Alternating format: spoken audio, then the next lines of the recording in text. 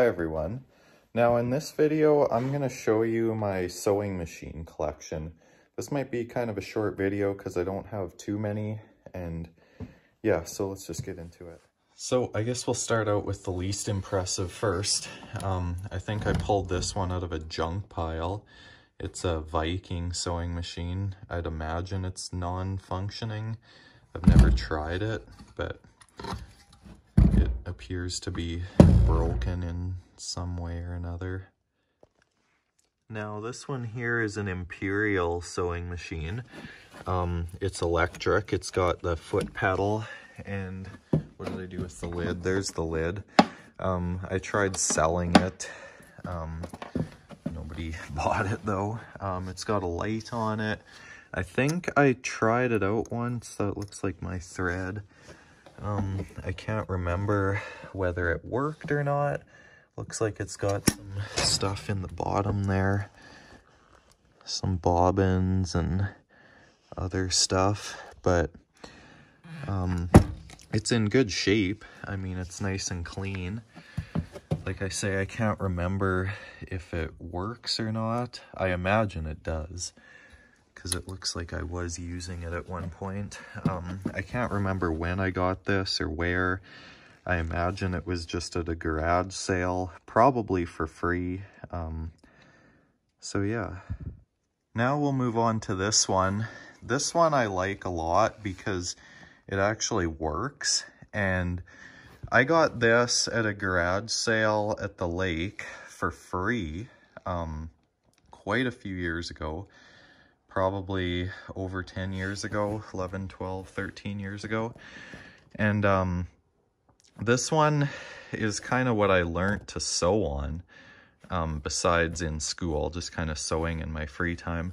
I made myself a vest on here that I actually wore when I was probably, I don't know, 10, 11 years old.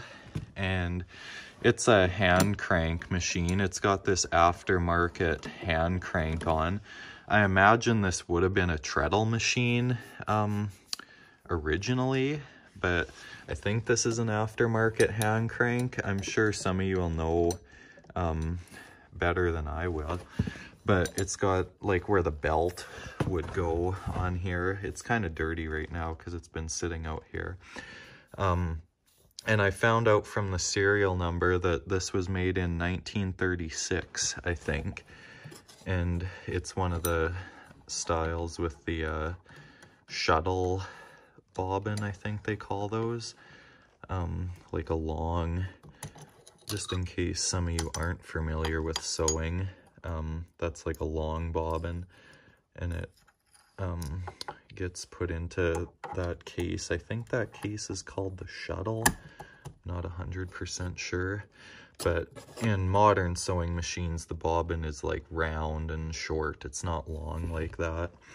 And then it's just got this, I think, homemade base for it, just like plywood and stuff. But yeah, I thought that was a pretty good deal. You can't go wrong for free, especially on something like that that works. It's a functioning machine. And yeah, I know when I had this cleaned up, it actually looked really nice. But yeah, that's probably one of my favorites. Now this here was my second sewing machine. I got this as a Christmas gift from my parents back in the day. And what's cool about it is you just lift the lid up and it's got that chain that pulls it up into place. And this is a Canadian White brand. I don't know much about it, but I do remember using it. It looks like the bobbin fell out of there. But what's kind of cool about this one is to wind the bobbin. This winder just flips back and it just engages on the belt there, and then you wind the bobbin that way. Now I don't have enough room to actually flip it right up, but this front door opens here, and I think I don't know I think that's the manual down there, and then that's a buttonhole kit, I think. And yeah, just some other trinkets and stuff in there. But this is a pretty cool machine. I like this one. I don't really want to sell it because I think it's kind of rare. Like, I've never seen one before, and I just kind of like it. So now my final sewing machine, it's a Singer treadle with the case and everything still intact. This is functional. This is my main sewing machine, what I use whenever I need to sew something. I believe this one is from the 1930s, and I've got just this cover on it here. This came from the old hardware store in Kerrobert before they demolished it. They just had their final opening day there, and they just said, you know, take whatever you want from the back, and that was back there, so I grabbed it. So this is the machine. It's in fairly good shape, like a little bit of rust and stuff, but other than that, pretty good.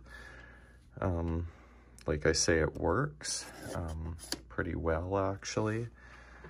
And yeah, the belt is probably in need of replacing sometime soon. The case, the cabinet is pretty bad. It's delaminating here, the veneers. But I mean, other than that, it works. Like, I've got a buttonhole attachment back there. And, you know, other than that, it's a functional machine. So I kind of want one of the older ones with the fancier metal work, but that's something I'll look into in the future. Well, I hope you enjoyed my sewing machine collection. I know I don't have very many, but I'll probably get some more in the future. So thank you for watching. Subscribe if you haven't already, and stay healthy, everyone.